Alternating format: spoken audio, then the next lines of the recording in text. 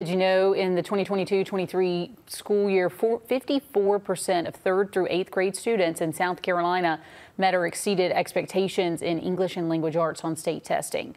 Now, to bridge the gap, kindergarten through 3rd grade teachers throughout the state will get training to better teach kids how to read. Nick Veland joins us live from the newsroom. And Nick, the governor visited a local school today. They're already doing this training. Yeah, J.D. Lever Elementary has been a pilot school already doing this training the last 2 years. Now seeing it signed to go statewide, administration says today that this is monumental for the future of education.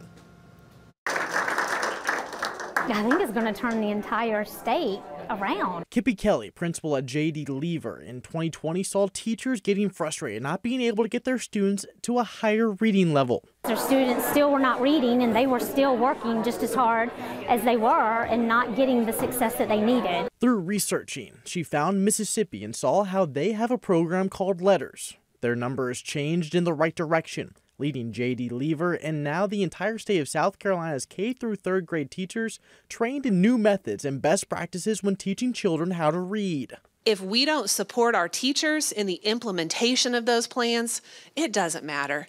The thing that matters most is what our teachers have, the tools that they have in their toolbox in the classroom. 45% of South Carolina 3rd graders aren't reading on par. This program retains 3rd grade students who are below the level, but looks towards more programs to get their reading standard up before it's too late.